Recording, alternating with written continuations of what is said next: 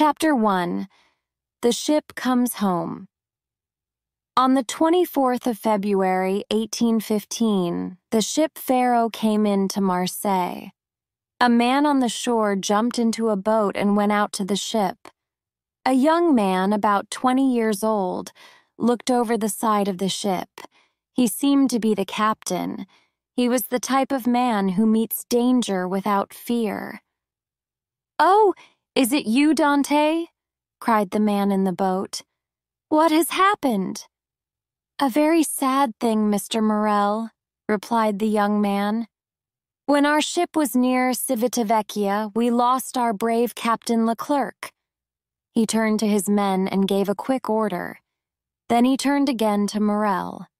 The Pharaoh was Morel's ship, and Edmond Dante was first officer. "We will all die one day, Edmond," said Morel. "The goods? They are safe, Mr. Morel. Now come on board. Here is Danglars. He does all the buying and selling. I must look after my ship." Morel climbed quickly onto the ship and met Danglars. Danglars was about 25 years old. Nobody on the Pharaoh liked him.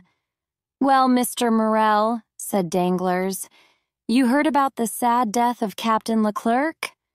"Yes, he was a brave and good man. And a good seaman. He was old and wise, a good ship's captain for Morel and Son," replied Danglars. "A young man can be a good captain too," Morel said. "Look at our friend Edmond. He works well." "Yes," said Danglars. He looked at Dante. He did not like him. "Yes, he is young and he is very sure of himself. When the captain died, we had to take orders from him, and as a result, we lost a day and a half at the island of Elba. We needed to come straight to Marseille." "He has to take the captain's place," said Morel. "He is the first officer, but it was wrong to stop at Elba. Was the ship unsafe? Did you need to work on it?" "There was nothing wrong with the ship. We stopped at Elba and went on shore. It was a holiday, not work." "Dante," the ship owner called. "Come here, please." "In a minute, Mr. Morel," answered Dante. He gave an order to his men. When the ship was safely tied up, Dante came towards Morel. "The ship is now ready," he said. "Can I help you, sir?" Danglars took a few steps back. "Why did you stop at the island of Elba?" asked Morel. "I don't know, Mr. Morel. It was Captain Leclerc's last order. He gave me a letter for Marshal Bertrand." Morel took Dante's arm and pulled him close. "And how is Napoleon?" he said quietly. "He seemed very well." "You spoke to him?" "No, he spoke to me," said Dante. "He asked, 'When did you leave Marseille? What goods are on board?' He was very interested. Perhaps he wanted to buy the ship." "I am only the first officer," I said. "The ship belongs to Morel and Son." "Ah," he said, "I know them. The Morels have owned ships for many years. But there was a Morel who was a soldier. He fought with me at Valence." "True," cried Morel happily. "That was Policar Morel, my uncle. He was a great soldier, a captain. Dante, my uncle, will be very happy about Napoleon. It will bring fire into the old soldier's eyes. You were right to stop at Elba, Dante. But don't tell people about the letter for Marshal Bertrand and about Napoleon. You will get into trouble." "Why?" asked Dante. "I don't know what was in the letter. Napoleon only asked me simple questions. Anyone can answer questions like those." "My dear Dante," said the owner, "are you now free?" "Yes, Mr. Morel," Dante replied. "Can you come and have dinner with me?" "Thank you, Mr. Morel, but I must visit my father first." "Visit your father and then come to my house." "Thank you again, Mr. Morel, but there is another person that I must see." True, Dante, I forgot. Of course, the beautiful Mercedes. She came to see me 3 times. She wanted news about the pharaoh. She has promised to marry me, the young seaman said. My dear Edmond, said the owner, that is very good news. Now hurry away to see your father. Thank you, Mr. Morel. I have a question. Can I leave the ship for 14 days? To get married? Morel asked. Yes, first. And then I want to go to Paris. Yes, of course, Dante. But come back again in 1 month. The pharaoh can't sail without her captain. Without her captain! Cried Dante. His eyes were bright and he was very happy. Are you really going to make me captain of the pharaoh? Oh, Mr. Morel, I thank you for my father and for Mercedes. Good, Edmond. Go to your father, go and see Mercedes, and then come to see me. Shall I take you to the shore with me? Dante asked. No, thank you. I'll stay and do some work with Danglars. Were you pleased with him on this journey? Do you mean, is Danglars a good friend? No, we aren't friends. We disagreed one day near the island of Monte Cristo, and he doesn't like me. But he works well. I can say nothing against him. The ship owner watched Dante until he reached the shore. Danglars stood on the ship behind Morel. He also watched the young man as he went away, but he did not look kindly at Dante. Chapter 2. Father and Son. Dante turned into a narrow street and went into a small house. My dear Edmond, cried his father, my boy, my son, you are here in Marseille. Tell me all your news. I have some sad news. The good Captain Leclerc is dead, but I am now captain of the Pharaoh. Just think. I am only 20 years old and the captain of a great ship. I will earn good money. I can buy you a new house. What is the matter, father? Aren't you well? It is nothing, his father said. You need food and a drink. Where will I find food and drink for you? There is nothing in the house, answered the old man. But I don't need anything because you're here. When I left 3 months ago, I gave you plenty of money, Dante said. Yes, but I paid some money back to our friend Caderousse. He asked me for it. But you gave Caderousse more than half of the money. Why did you do that? Here, father, take this and send for some food. Edmond put all his money on the table. No, no, said the old man. I don't need all that money, but here comes Caderousse. He knows that you are home. He wants to welcome you. Hello, you have returned, Edmond, Caderousse said. Yes, neighbor, replied Dante. He tried to hide his real feelings. I am ready to help you in any way. You are rich now, said Caderousse, looking hungrily at the money on the table. Oh, that, said Dante. That is my father's money. But of course you are our neighbor. If you want money, we will lend it to you. Thank you, but I don't need anything. I met my friend Danglars, so I heard that you were here. I wanted to see you. Good Caderousse, said the old man. He is a great friend to us. There was an ugly look on Caderousse's face. Well, Morel is pleased with you, he said. Are you hoping to be the next captain of the Pharaoh? Yes, I believe that I will be the next captain. But, dear father, I must leave you. Now I must visit another person in the town. Go, my dear boy, and God protect your wife. His wife, said Caderousse. She isn't his wife yet. Mercedes is a fine girl, and fine girls have plenty of young men. But you will be captain of the Pharaoh, so... My opinion of women and of Mercedes is better than yours, Dante said. I know that she will always love me. Edmond left the house, and Caderousse joined Danglars. The seaman was waiting for him at the corner. "He isn't captain yet," said Danglars quietly. "We can stop him. Let's go. We will stop at La Reserve and drink a glass of wine there." "Right then," Caderousse said, "but you must pay for the drink." Chapter 3. Mercedes. Danglars and Caderousse sat at a table under a tree. In a house about 100 meters away, a young girl was at the window. Her hair was as black as night, and her eyes were as dark and wonderful as the shadow of a forest. "Mercedes!" a voice shouted happily outside the house. "Mercedes! Ah!" cried the girl, and she ran to the door and opened it. "Here, Edmond, here I am!" Edmond took Mercedes in his arms. The golden sunshine of Marseille shone on them. They were together, the only two people in the world. Edmond and Mercedes walked past La Reserve.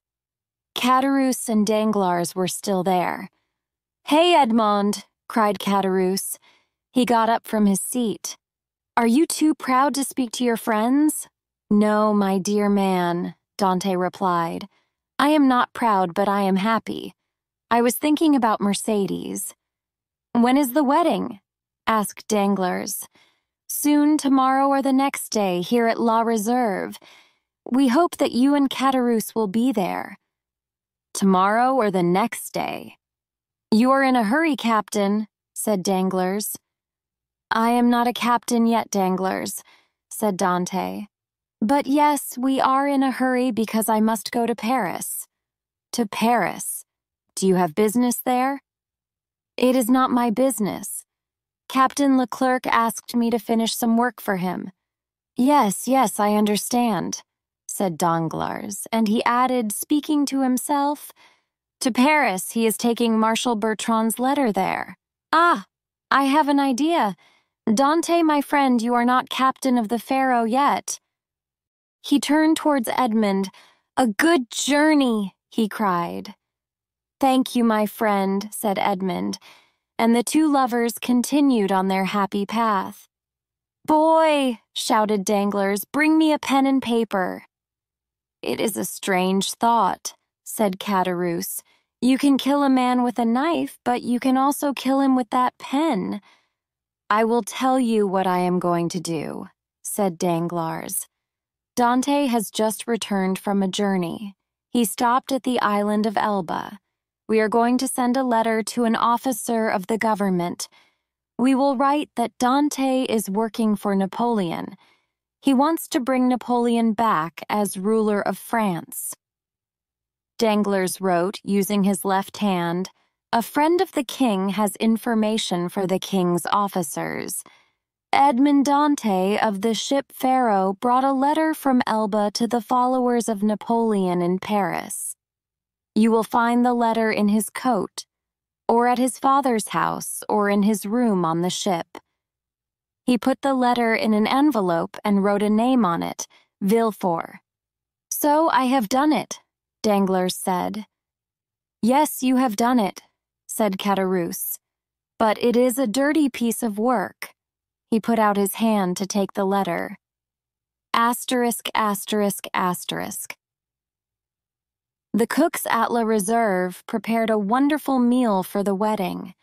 Many of the men from the Pharaoh were there, and other friends of Dante. "Shall we start?" asked the sweet, silvery voice of Mercedes. "We must go to the church." Everyone in the party stood up and began to form a line. Suddenly there was a loud noise. A man knocked on the door and shouted, "Open this door in the name of the law!" An officer came in. There were 4 soldiers with him. "Where is Edmond Dante?" "That is my name," said Edmond. "Why?" "I can't tell you. Someone will tell you the reason later." "Don't be afraid, my good friends," said Dante. "They are making a mistake, that is all, I am sure." Dante went into the courtyard with the soldiers. "God go with you, my dearest," cried Mercedes. And with you, sweet Mercedes, we shall soon meet again. Chapter 4. The Judge. Villefort, the judge, took a paper from one of the men. He said, "Bring in the prisoner." Dante came into the room. "Who and what are you?" Villefort asked. "My name is Edmond Dante," the young man replied. "I am an officer of the Pharaoh, one of Morel's ships." "Your age?" 20. "Where were you when the soldiers came?" "I was at my wedding." Dante's voice was full of tears. Earlier in the day he was so happy, and now— "It is sad that this man missed his wedding," thought Villefort. But he continued, "Do you work for Napoleon? I wanted to join one of his ships, but he lost power. People think that you are a dangerous man. They say you want to bring Napoleon back to power." "Me? Dangerous? I am only 20. I don't know about things like power. I love my father, I love Morel, and most of all, I love Mercedes. That is all that I can tell you.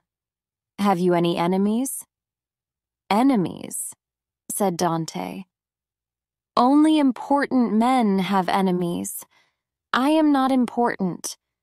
"True, you are only 20, Villefort said, "but you will soon be captain of a ship. You are marrying a pretty girl. Does someone hate you because you are so lucky?" "Perhaps. I don't know. You know men better than I do."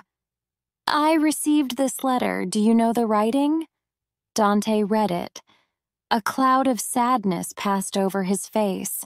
"No, I don't know the writing, but the writer of this letter is a real enemy." "Now," said the judge, "answer me. Are the words in this letter true?" "No," Dante replied. "I will tell you the facts.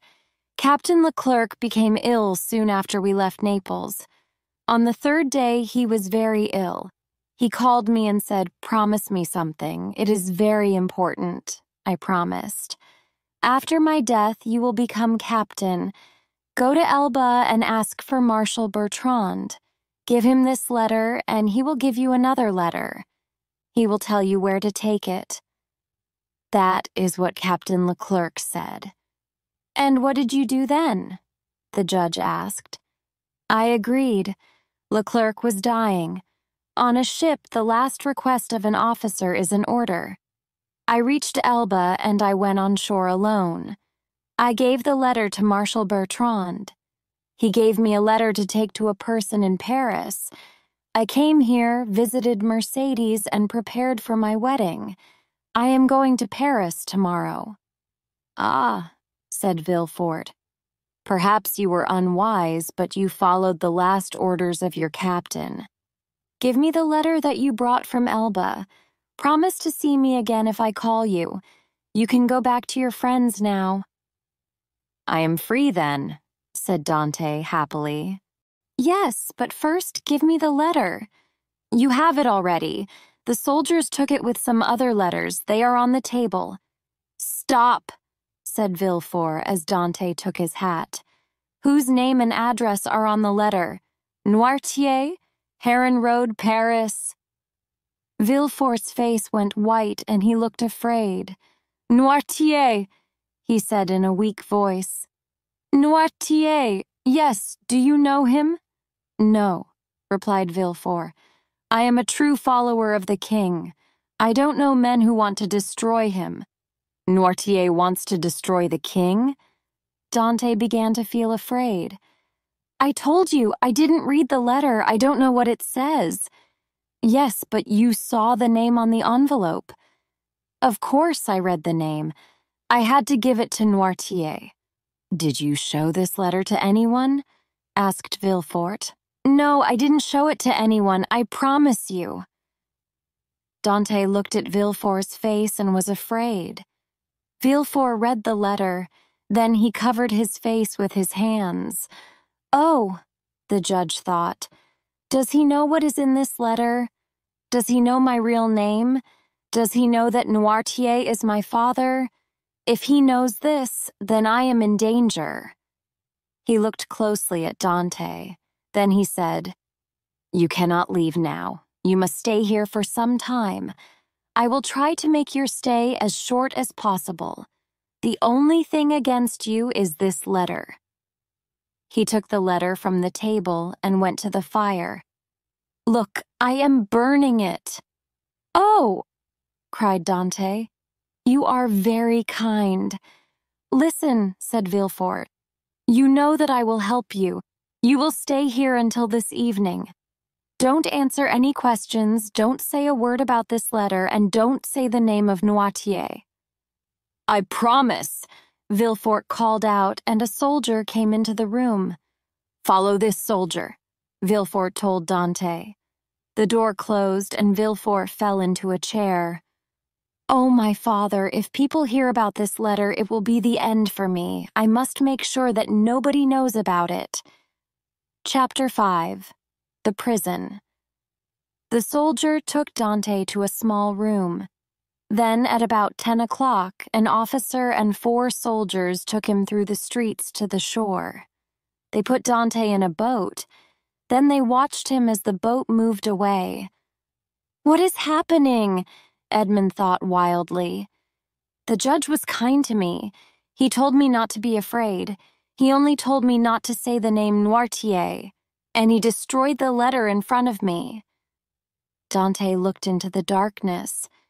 They were going out to sea. They were sailing away from everything that he loved. He turned to the nearest soldier.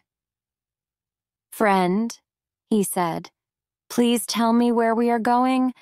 I am Edmond Dante, a seaman and a man who loves cod and the king. Tell me where we are going.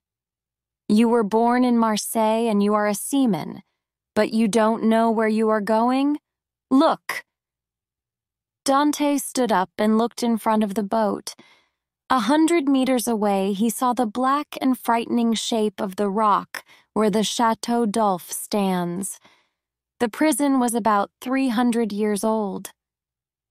People tell many strange stories about this place, Dante thought. Prisoners go there and never return. Is this the end of all hope?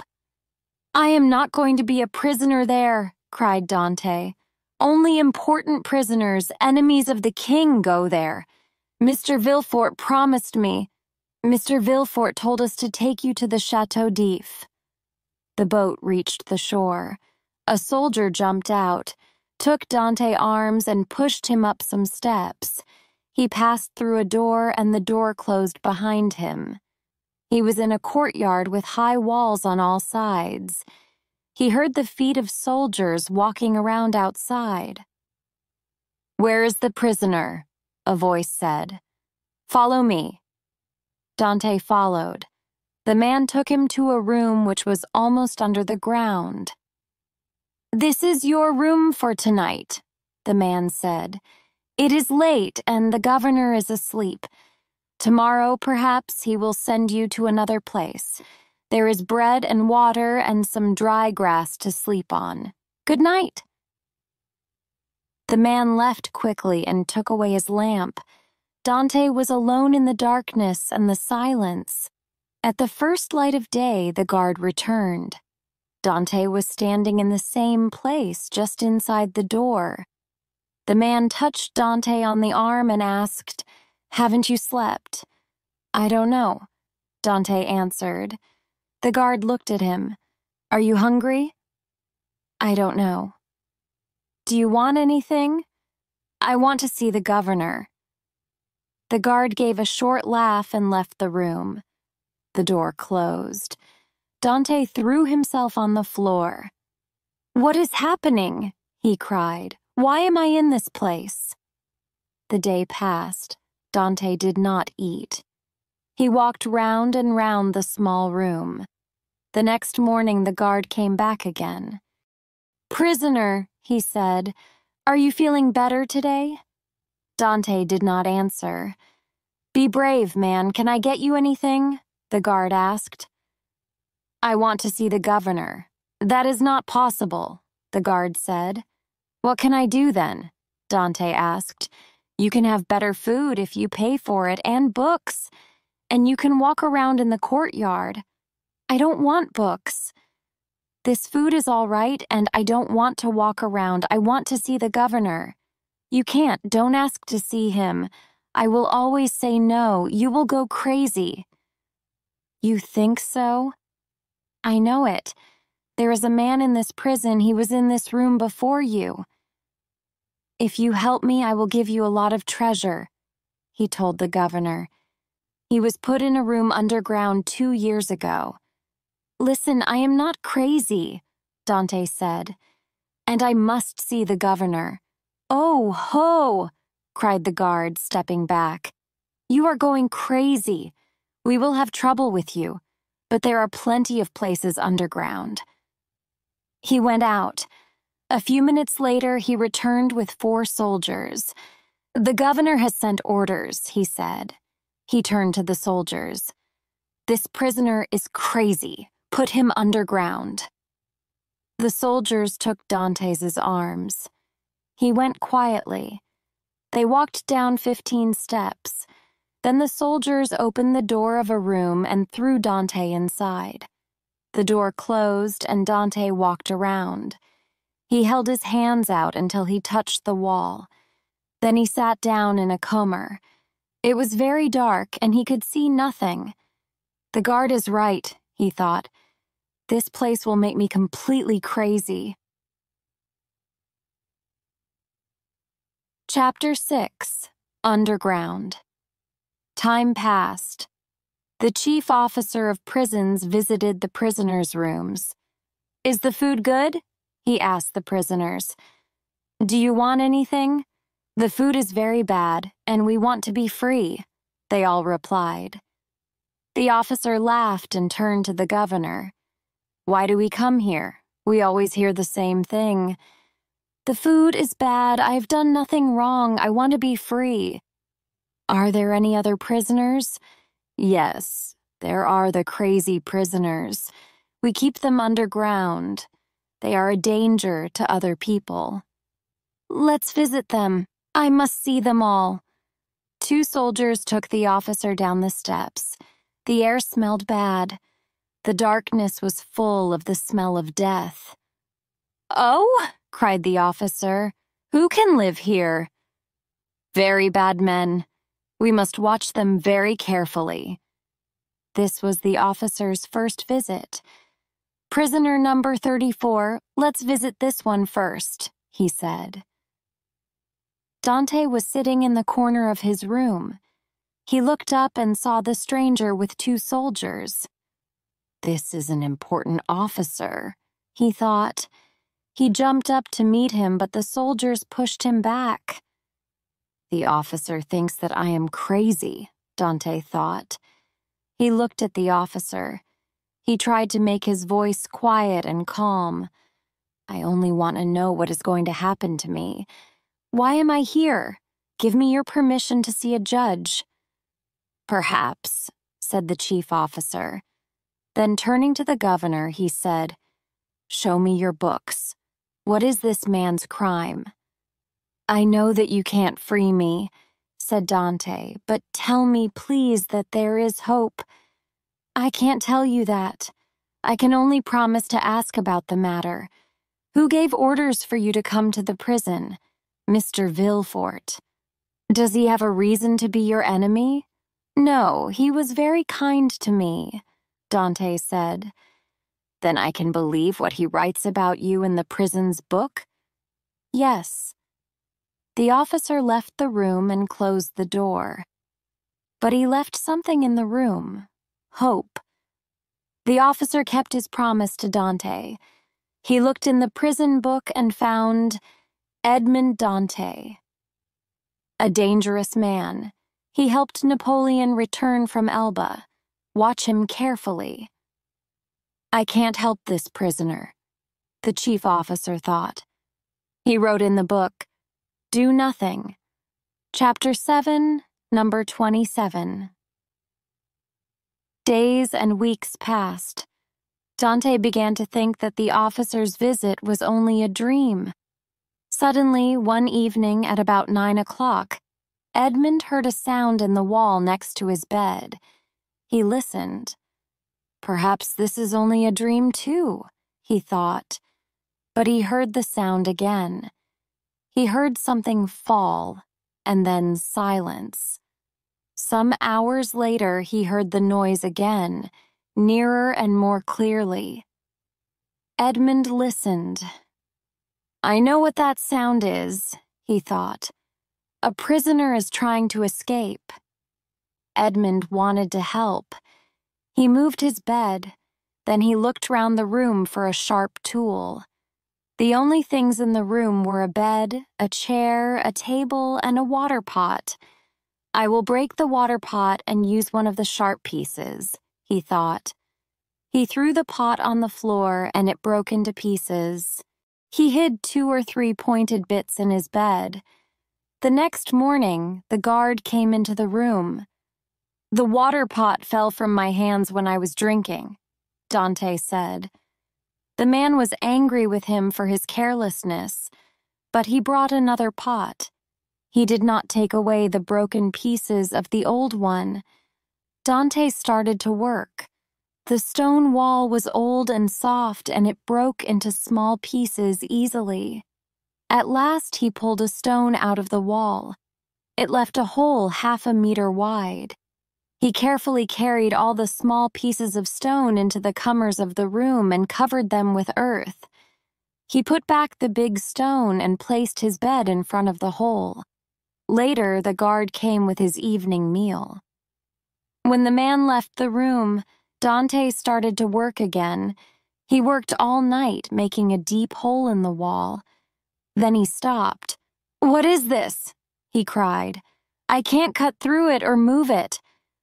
It was a great piece of wood. Dante could not make the hole deeper. "Oh my God," he cried. "I want to die. I have lost all hope." "Who is the man who can talk at the same time about God and about hopelessness?" said a voice under the earth. Edmond got up on his knees. "Ah," he said, "a voice, the voice of a man. In the name of God, speak again." "Who are you?" said the voice. "An unhappy prisoner." "Why are you in prison?" "I did nothing wrong," Dante replied. "They say that I tried to help Napoleon. He wanted to return to France." "To return to France? Where is he now, then?" "They sent him to the island of Elba in 1814. Don't you know that? When did you come here?" "In 1811. 4 years before me." "Don't do any more work," said the voice. "Just tell me, how high up are you?" "At the same height as the floor of my room," Dante said. "What is behind the door of your room?" "A narrow room and then the courtyard." "Oh, that is bad," the voice said. "My plan is wrong. I wanted to break through to the outside wall of the prison. And then throw myself into the sea and swim to one of the islands near here. Cover the opening of the hole in the wall. Do it carefully. Stop working on the hole. Wait until you hear from me again." "Tell me who you are," cried Edmond. I am number 27. "Why don't you tell me your name?" Edmond heard a quiet laugh. "Oh," he cried. Please don't leave me alone. I promise that I won't say a word to the guards." "I will talk to you again," said the voice. "Tomorrow." Edmond closed the opening in the wall, carefully hid the bits of stone, and put his bed back in its place. The next morning, when he moved his bed away from the wall, he heard a sound. He got down on his knees. "Is it you?" he said. "I am here." Soon after that, part of the floor of Dante's room fell away. Stones and earth fell down into the opening.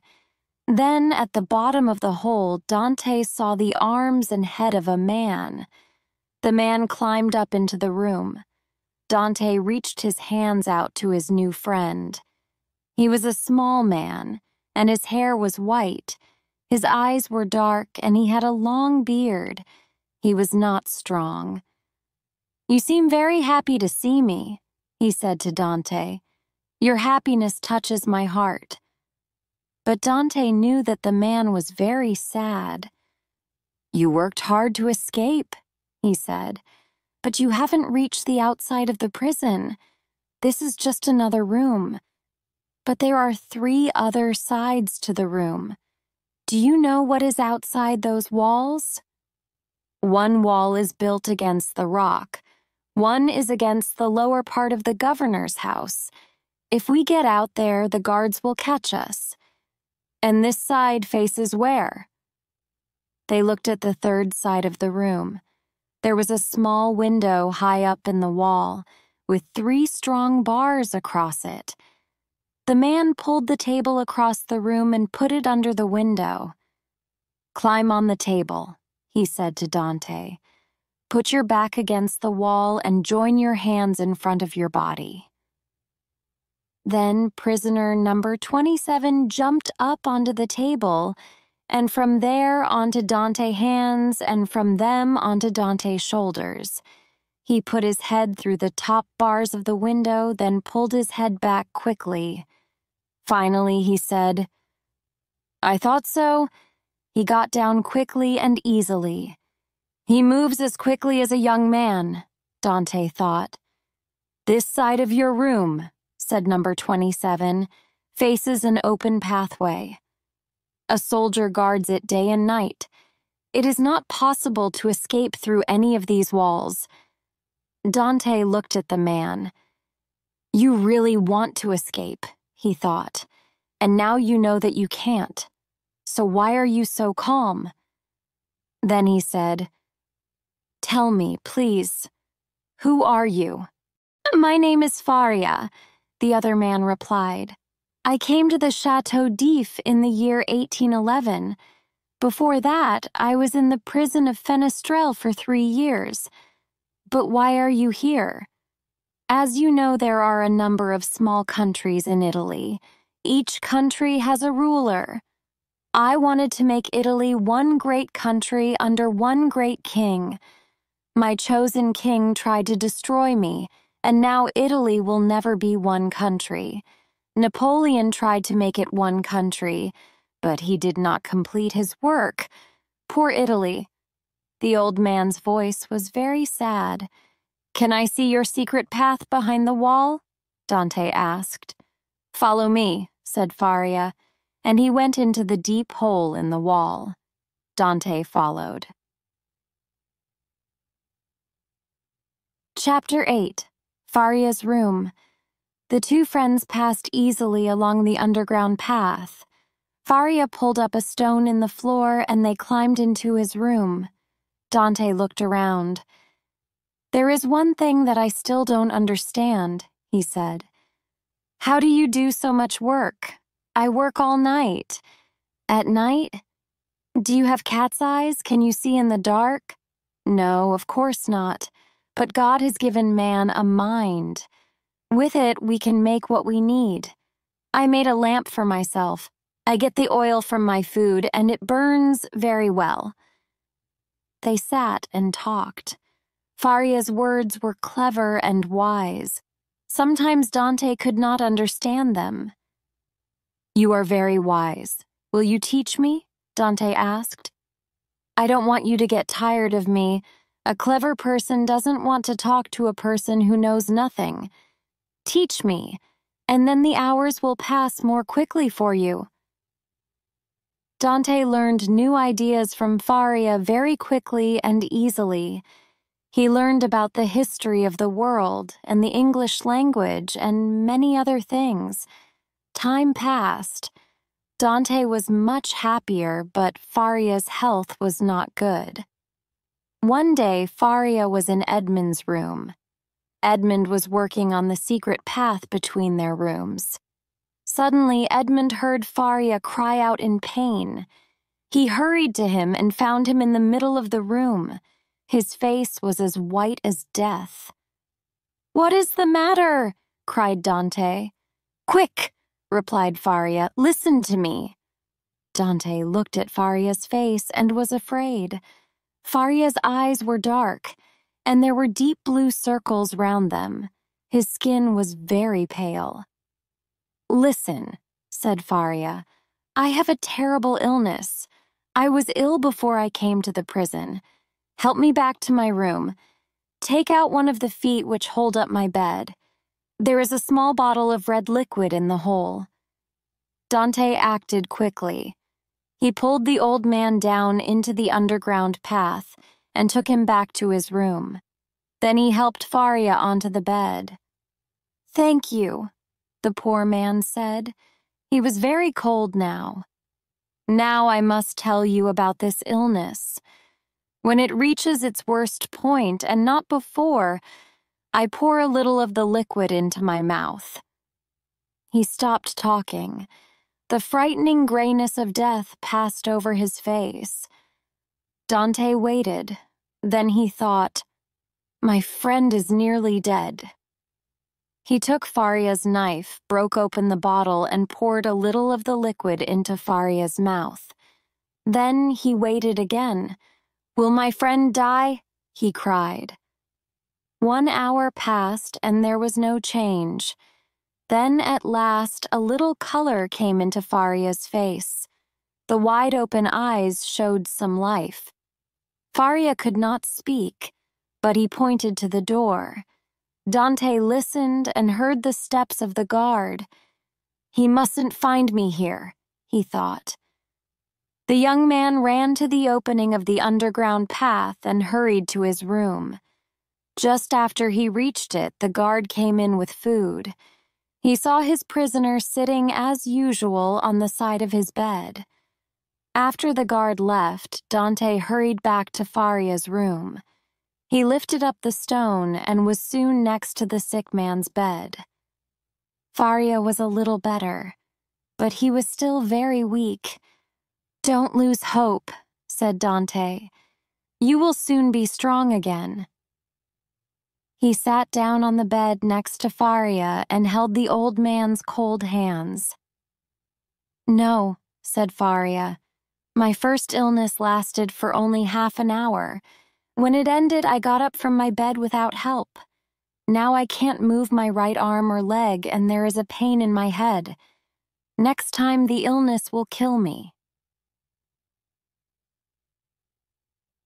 Chapter 9. The Story of the Treasure. The next morning, Dante returned to Faria's room. Faria looked a little better. He showed Dante a small piece of paper. Half of it was burnt away. Edmond said, "I can't see anything except broken lines and words." "I know what the words mean," said Faria. "But first I will tell you the story of this paper. I was the friend and helper of Prince Spada, the last of the princes of that name. I was very happy with him. A long time ago, his family was very rich. People often say, as rich as a Spada. But my friend Prince Spada had very little money. He told me about another Spada. This man lived and died at the time of Cesare Borgia. Cesare Borgia needed money for his wars, but the country was very poor. Finally, he thought of a plan. He asked 2 famous rich men, Rospigliosi and Spada, to dinner. Rospigliosi was very pleased, but Spada was a wise man. "Cesare Borgia wants my money," he thought. "He will kill me." He wrote a note, then he went to the dinner. There was death in the glass of wine in front of him. "If I don't drink the wine, Borgia will kill me in another way," he thought. So Spada drank and died. Cesare Borgia took all the dead man's papers and the last letter that Spada wrote before the dinner. This said, "I give everything to my brother's child, all my money and all my books. Tell him to keep the prayer book with the gold comers carefully. It will help him to remember his uncle." Cesare looked everywhere. There were some gold cups and a little money. very little, and he took those. But he could not find the treasure of the spadas. Years passed. The famous prayer book stayed in the family, and my friend the prince now owned it.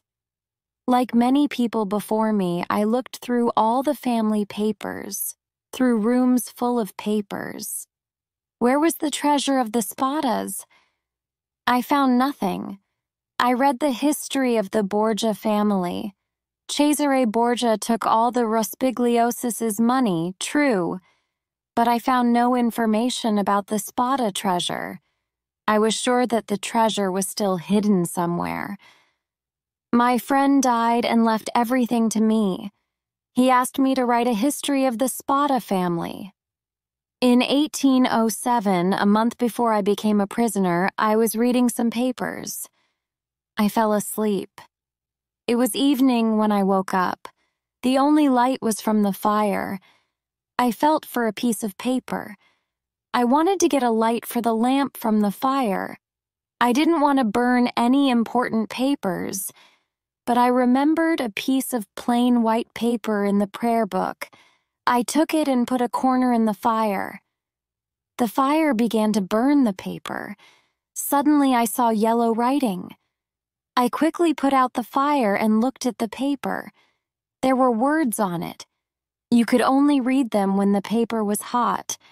I burnt a lot of the paper, but the last piece is in your hands. Dante looked again at the yellow writing. And now, said Faria, look at this.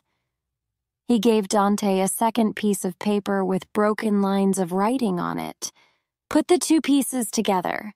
Yes, Dante said.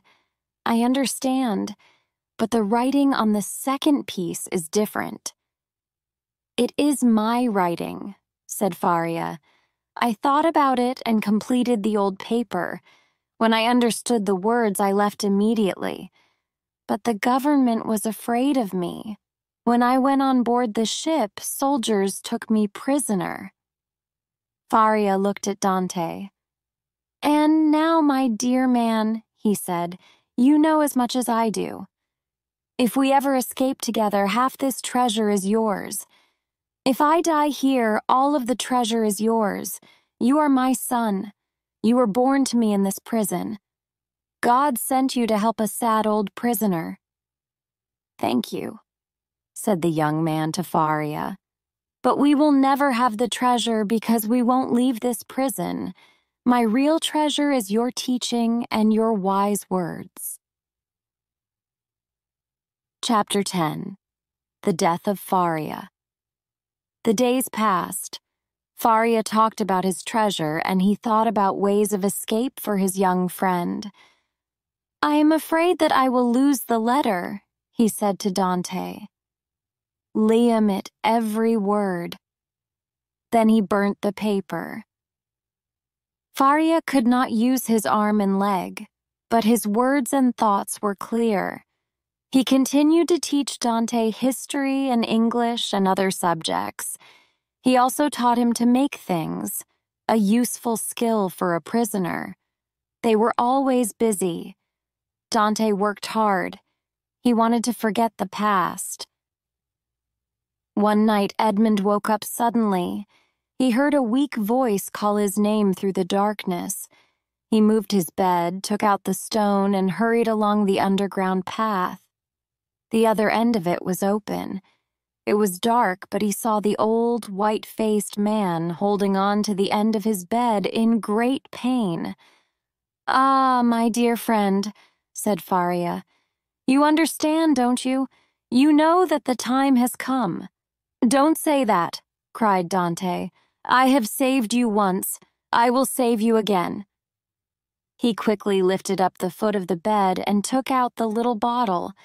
There was still some red liquid in it. Look, he cried. There is still some in here. Tell me what to do. There is no hope, Faria replied. But you can try to save my life. Do the same thing, but don't wait too long. If I don't get better, pour the rest into my mouth. Now put me on my bed. Edmond took the old man in his arms and put him on the bed.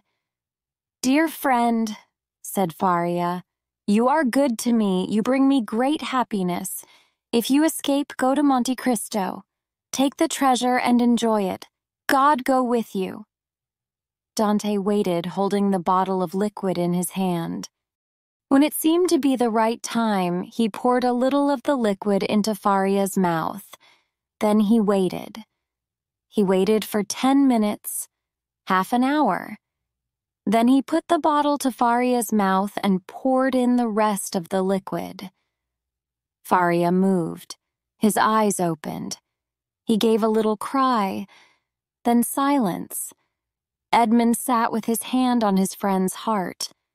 The heart became weaker and weaker, and then the old man's body slowly went cold. Dante went down into the underground path and put back the stones behind him. He was lucky. A few minutes later, the guard arrived. He went first to Dante's room. Then he went on to Faria's room with his breakfast and some clothes. "What is happening in my friend's room?" Dante thought. "I must know." He went down the underground path and heard the guards' cries. Other guards came. "Finally," one of them said, "the old man has gone to look for his treasure. I hope that he has a good journey." "And now we can prepare him for his grave," another man said. "Put him in a simple bag of plain cloth. That is enough for a grave at the Chateau d'If." Then there was silence. "Perhaps they have gone away," Edmond thought. "But I am not sure, so I can't go inside." After an hour, he heard a noise. It was the governor, and there was someone with him. "Yes," said an unknown voice. "Faria is dead." "I am sure that he is," the governor said. "But by the rules of the prison, we must check." Dante heard more footsteps. People went in and out of the room. Then he heard someone pull a large piece of cloth along the floor.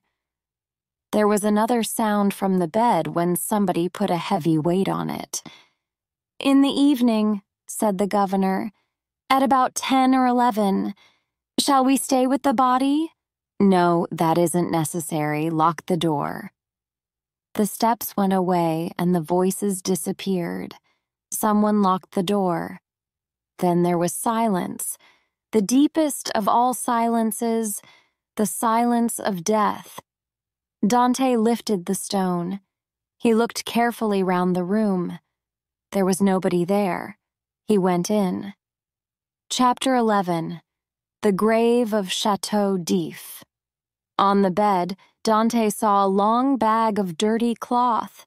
The body of his friend Faria lay inside it. "Alone. I am alone again," Dante thought. And then he stopped. He looked at the bag and a strange thought came to him. "Only dead people leave this prison. I can take the place of the dead." There was no time to think about it. Dante opened the bag with Faria's knife. He took the body from the bag and carried it along the underground path to his own room. He laid the body on his bed and pulled the bedclothes over its head. Then he kissed the cold face and turned it to the wall. "The guard will think that I am asleep," Dante said to himself. He returned to Faria's room, took off his clothes, and hid them. Then he got inside the bag and lay exactly like the dead body. "I have made my plan," he thought. "Will the men discover me when they carry the bag outside? Will they find a living man, not a dead body? If that happens, I will cut open the bag from top to bottom with the knife. Then I will escape. If they try to catch me, I will use the knife. Perhaps they will put me in the grave and cover me with earth. It will be night. I only hope that the grave is not too deep." Another thought came to him. When the guard brings my evening meal at 7 o'clock, will he notice Faria's body in my bed? But no, I am often in bed when the man comes. He just puts the food on the table and goes away again in silence. If he speaks to me this time, what will happen then? When he gets no answer, will he go to the bed?" Dante waited for the cries of the guard, but the hours passed and the prison was quiet. Finally, Edmond heard footsteps outside. He must be brave now, braver than ever before. The footsteps stopped outside the door. "There are two of them," Dante decided. He heard them put down some wood. "They are going to carry the body on that," he thought. The door opened. Through the cloth of the bag, he saw two shadows come to the ends of his bed. Another man stood at the door with the lamp. He was a thin old man, but he is heavy. One man was lifting up his head. The other man lifted his feet. "Have you tied it on?" the first speaker asked. "Not yet. We don't want to carry unnecessary weight," the other man replied. "I can do that when we get there." "Tied it on." Tied what on? Thought Dante. The men put the body on the piece of wood. Then they moved up the steps. Suddenly Dante felt the cold, fresh night air.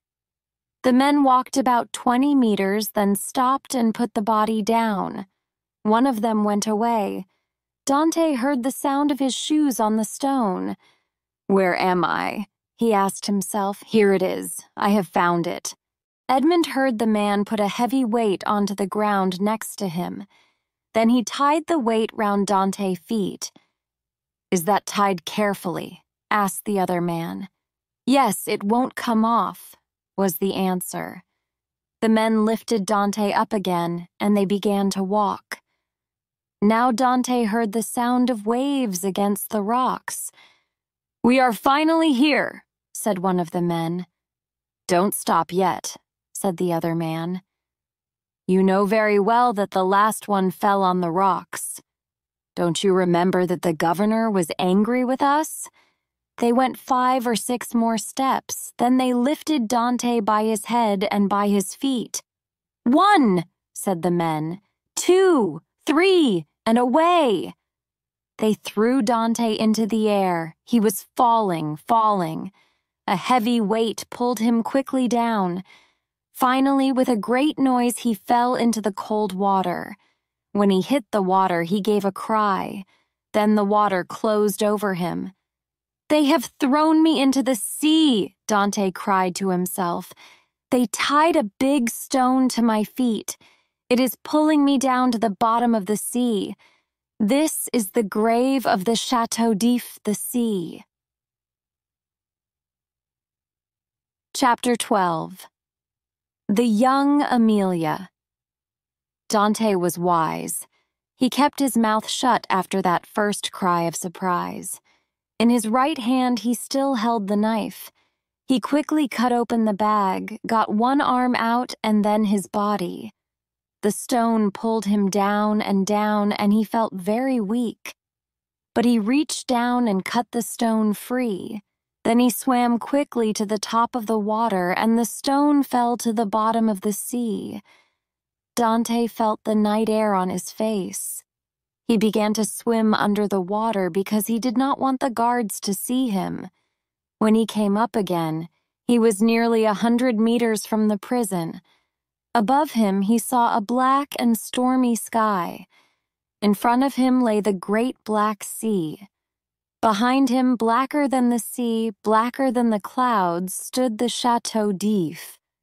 It was a large and terrible place. The rocks around it seemed to reach out to take him back.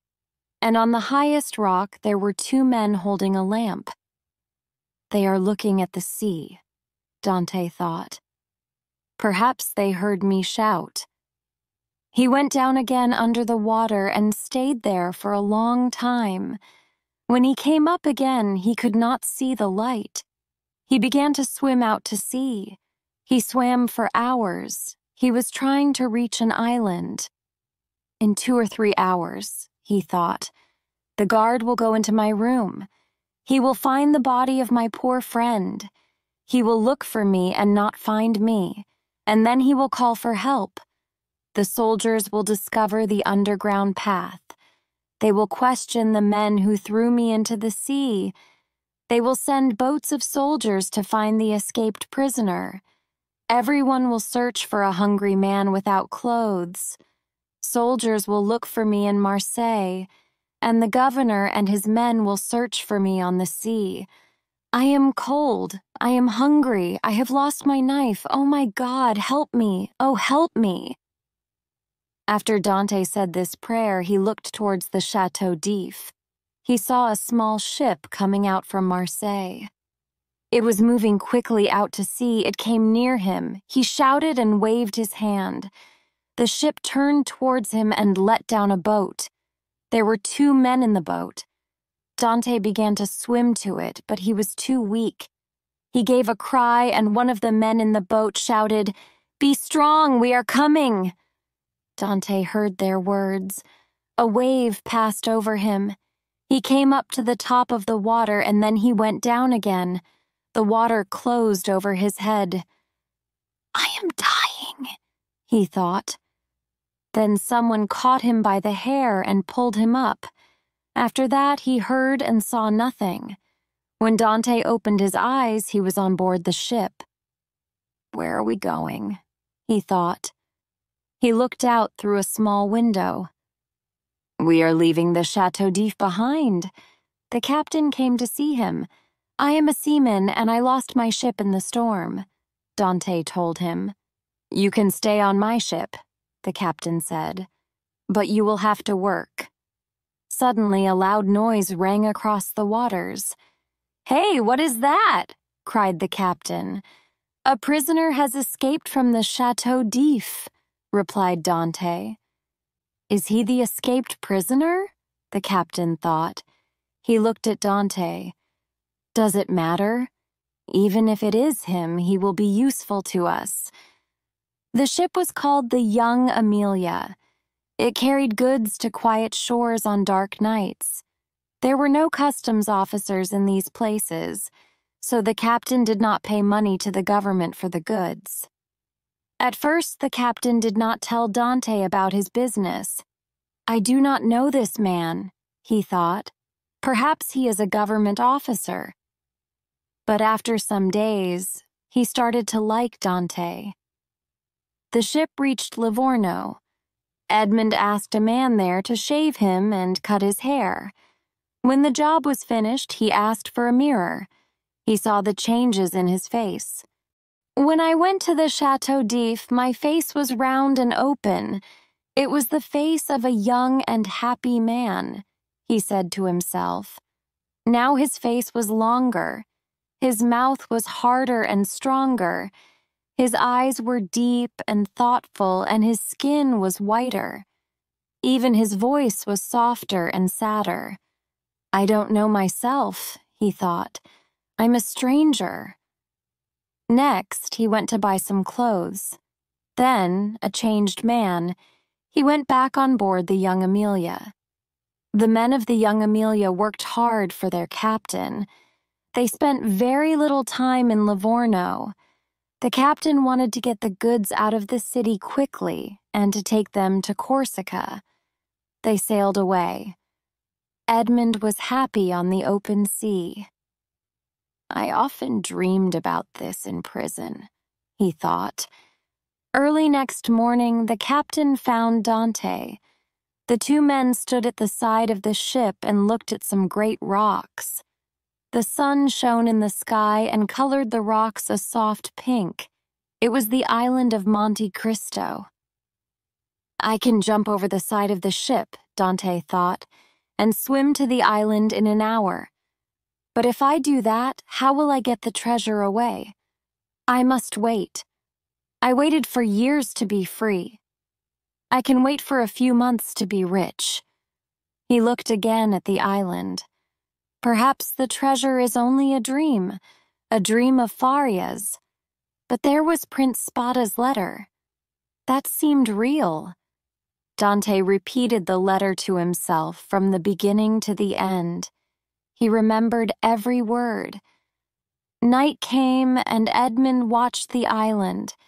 It was beautiful with the colors of the evening, then slowly it hid itself in the darkness. How can I reach Monte Cristo and bring the treasure back safely?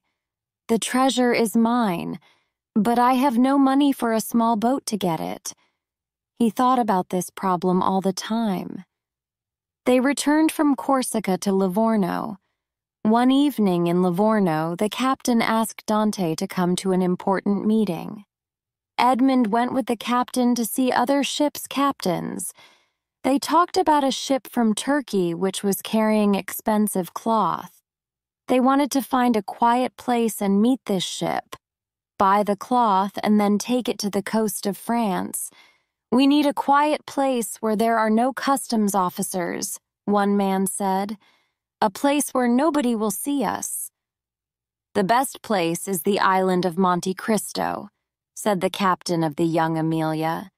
"Nobody lives on the island and no customs officers ever go there." They decided to sail to Monte Cristo the next night.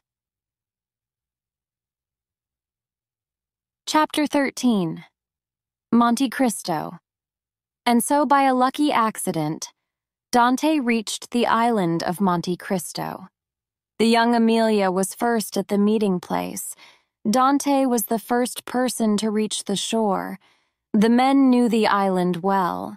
Dante questioned Jacopo, the man who saved him from the sea. "Where shall we spend the night?" "On the ship, of course." "I must find the place where Spada hid the treasure," Dante thought. "There is an opening somewhere, but where? Perhaps Spada hid it with stones, or perhaps it is now covered with trees and plants. But I must wait for the morning." Just then, a boat arrived and came close to the shore. The business began. As he worked, Dante worried. "Did I say too much to Jacopo? Will the men learn about the treasure?" No, his secret was still safe. Next morning, the men rested. When Dante quietly walked away, nobody seemed surprised. He climbed high until the men on the shore looked very small. Then he found a path that was cut by a stream between two walls of rock. He followed it. "The treasure is near here," he thought. As he went along the coast, he looked at everything carefully. "These stones have marks on them. A man made these marks." He came to the 21st stone, and the mark stopped. But there was no opening, just one large rock. "This rock is so big, I don't think anybody can move it. It is too heavy. I must start again." And he turned and went back to his friends. The men on the shore were cooking a meal. They were sitting down to eat when they saw Dante. He was jumping from rock to rock towards them. All eyes turned to him. But then they saw him fall. They all ran to him, but Jacopo reached him first. Edmond was not moving. "Is he dead?" Jacopo thought. After some time, Dante opened his eyes. "My knee hurts very badly," he said, "and my head and my legs feel heavy." They wanted to carry him to the shore, but when they touched him, he gave a cry of pain. "Don't move me," he cried. "The pain is too great." He did not want any food, but he told the other men to have their meal. "I only need to rest," he said. "When you return, I will feel better." The sailors went away. They returned an hour later. "He is not getting better," one of the sailors said. "His pain seems to be worse." "I must sail this morning," the captain said to Dante. "Won't you try to get up?" Dante tried to stand up, but each time he fell back. With each fall, he cried out with pain. "He has broken his leg," the captain said in a low voice. "But he is a very good man, and we can't leave him. We will try to carry him on board the ship." "No," Dante said, "the pain is too bad. Don't move me. Leave me here." "No," said the captain. We won't leave until evening. I don't want people to think that we left a good man like you on this empty island." But Dante told him to go. "No, no," he said to the captain. "I was stupid and I must suffer for my mistake. Leave me a small amount of food and an axe. I will build myself a hut." The captain turned towards his ship. It was waiting just off the shore, ready for sea. "What shall we do?" he asked. "We can't leave you here, but we can't stay." "Go, please go," cried Dante. "We will be away for more than a week," the captain said. "Then we will make a special journey to get you." Dante spoke again. "If in 2 or 3 days you see a fishing boat, ask them to come here for me. I will pay them to take me to Livorno. If you don't meet a fishing boat, please come back for me." "Listen, Captain," said Jacopo, "I will stay with him. You will say goodbye to your part of the money from this business to stay with me?" "Yes," said Jacopo immediately. A strange look passed over Dante's face. He pressed Jacopo's hand. "You are a good, kind-hearted friend," he said to Jacopo. "God will love you for your kindness. But I don't want anyone to stay with me. I will be all right." The men left the things that Edmond wanted. Then they went back to the ship. 2 or 3 times they turned round and waved to him, and Edmond waved back. "They are rough, dangerous men," Dante said to himself, "but they are good friends." He pulled himself up carefully to the top of the rock. He watched the ship leave. Like a beautiful white bird, it sailed out over the sea. Chapter 14. Treasure. Edmond climbed carefully down from the rocks. "I didn't really fall. I wanted the men to leave me here. I don't want to fall and hurt myself now," he thought. He followed the line of marks on the stones again. They started from a small place on the shore. Only a small ship could land there. "But Spada's boat landed here," Dante said to himself. The marks ended at the large round rock. "But," thought Edmond, "how did Prince Spada lift this heavy rock into this place? 20 men couldn't move a rock like this." Suddenly a thought came to him. They didn't lift this rock into its place, it fell here. He jumped from the rock to look at the ground above it. Somebody cut a path here and moved the rock down it. They put a large stone here to hold it in its place. Now the stone is almost hidden by the grass, but the rock does not fit perfectly. The holes are full of small stones and earth. Dante cut away these small stones at the top, and after 10 minutes he put his arm into the hole. He took his axe and cut wood from a strong tree. Then he put one end of the wood into the hole and pulled on the other. The rock moved. Again he pulled. The rock moved from its place and then fell back again. Dante rested. He gave a last strong pull. The rock fell down the hill into the sea. In the place of the rock, Dante saw a large square stone with a ring in the center of it. He felt weak, so he waited for a minute. Then he put the wood into the ring and lifted the stone. He saw steps going down into the darkness of an underground room, but there was some light down there, and the air was fresh. Both the light and air came in through small holes in the rock above his head. Dante looked into the comers of the underground room. There was nothing in them. He remembered the words of the letter, "Break into the second room."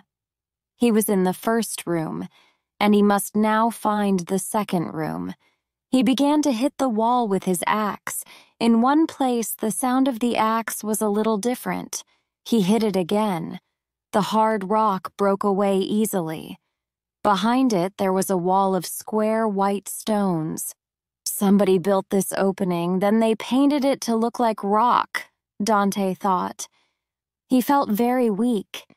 He put the axe on the ground and went up the steps, out into the open air. I have not eaten any food for hours. I am not hungry, but I must eat. He ate a little bread and took a drink from his water bottle. Then he returned. He was able to use the axe more easily now. This wall in front of me is only made of stones, one on top of another. He pulled them off, one by one. Finally, Dante broke the wall into the second room. It was smaller and darker than the first one. He waited for fresh air to fill the room. Then he went in. There was a dark corner to the left of the opening. He looked round this second room. If there is treasure, he thought, it is hidden in that dark corner. Dante went to the comer and began to move the earth. Suddenly his axe hit a hard place. He lifted the axe to hit the place again. Again he heard the same sound. It is a great wooden chest. There are strong pieces of metal round it, he thought finally. He went outside. There he stood and thought. Then he took a dry piece of wood, lit it, and went down again. He looked at the top of the chest. It was about 1 meter long and half a meter wide. In the center, there was a piece of silver in the wood. There was a mark on the silver, the mark of the Spada family. The treasure is here, Dante thought. He tried to lift the box, but he couldn't. He tried to open it, but there was no key. He took his axe to break it open. The top came away. The wood was old and soft. There were 3 smaller boxes inside. In the first box, there were gold coins from many different countries. In the second box were bars of gold. From the third box, Edmond took a handful of gold rings. He touched, felt, and looked at the treasure. Then Edmond ran quickly back to the steps. He jumped up on a rock and looked out at the sea. He was alone with this great treasure. Was he awake? Or was it a dream? Chapter 15. At Marseille. The next morning, Dante climbed to the top of the highest rock. He looked for houses and men on the island, but there were none. It really was an empty place. He returned to the treasure place and went into the second room. He took gold and some coins and hid them safely in his clothing. Then he covered the chest with earth and put sand over the place. Nobody can see anything now, he thought. He put a large stone over the opening and covered it with earth. He placed some quick-growing plants in the earth. He went over the ground all around the place and hid every mark. Nobody will find this place. He waited for his friends to return. That was not easy. He did not want to sit and guard his great treasure. He wanted to return and live with men. These riches will give me great power. Danglars, Caderousse, even Villefort cannot hurt me now. I don't need to worry about them. With all this money, I can bring happiness to the people who are nearest to my heart. Asterisk, asterisk, asterisk. After 6 days, the young Amelia returned. Dante went down to the shore. He walked slowly. "My leg still hurts," he said. "Did your business go well?" "We got the goods safely to land," the captain said. "But when we finished, a government ship from Toulon came after us. We needed you. You are a good sailor, and we needed your help. Luckily, night came and we escaped. We have brought the Young Amelia to Monte Cristo to get you." Dante went on board, and the ship sailed for Livorno. In Livorno, Dante sold 4 of the smallest rings to a shopkeeper. Edmond was afraid. Will he ask where I found these rings? I'm only a poor seaman." But the shopkeeper said nothing. The next day, Dante went to the captain. "My uncle has died and left me a large amount of money," he said. "I want to leave the ship." "I am sad to lose you," the captain said. "Can't you stay?" "No," Dante said. "I must leave the Young Amelia." He gave fine presents to all the men. He gave a new ship and some money to his best friend Jacopo. After that, he left Livorno and went to Genoa. In Genoa, he saw a boat builder. The man had a beautiful little ship on the water. "I built this boat for an Englishman," the boat builder said. "It was very small. I can sail it myself alone without help," Dante thought. "And it is very fast. No other ship on the water will catch it." Dante offered a lot of money for the boat and asked the builder for the ship's papers.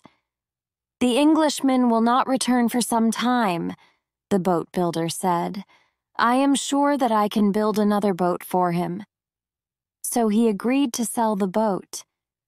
He offered to find seamen for the ship, but Dante said, "I don't need anyone, but make me a hidden place on the ship near the top of my bed." The builder promised to do the work the next day. Asterisk, asterisk, asterisk, Dante sailed away from Genoa alone and arrived at Monte Cristo on the second day. He took his boat to a different place on the shore. There was nobody on the island and the treasure was still there. Early the next day, he began to carry his treasure on board. By evening, it was safely hidden in the secret place. One fine morning, a small but beautiful boat sailed into Marseille. Dante tied it up near some steps. "I left Marseille just here many years ago to go to the Château d'If," he thought. The customs officers came on board to look at the ship's papers. A soldier stood near the steps. Even now, Dante was afraid when he saw a soldier. Edmond now had a different name, a rich man's name. He showed the officers the ship's papers. "This boat is owned by the Count of Monte Cristo," the papers said. The customs officers wanted to please the rich ship owner. "The Count can go on shore now if he wants to," they said. "There is no problem with his papers." Old Nicholas, a seaman from the Faro, was one of the first men that he met on shore. Dante went straight to Nicholas and asked him a number of questions. He watched the man's face carefully, but Nicholas did not know him. Dante gave him some money and turned away. Soon he heard a shout. "Stop!" Nicholas called. Dante turned back. "This coin is gold, not silver," said the good man. "It is too much." "Yes, my good man," said Dante. "I made a small mistake. Thank you for telling me. Here, take this second gold coin." Nicholas was surprised. He could not speak. Dante continued on his way. Every tree, every street brought back memories of the past. He walked until he saw his father's house. The door was shut, but from inside he heard the sound of quietly moving feet. Then there was a silence that was broken by a weak cry of pain. Someone said very softly, "Yes, soon, very soon now, but you must be strong." Dante put out his hand to open the door, but his hand fell back to his side. He could not move. "But I tell you, he is here," said the weak voice again. "Go and call him in? Try to get a little sleep now. Perhaps when you wake—" "I tell you, he is here. I saw him come up the street.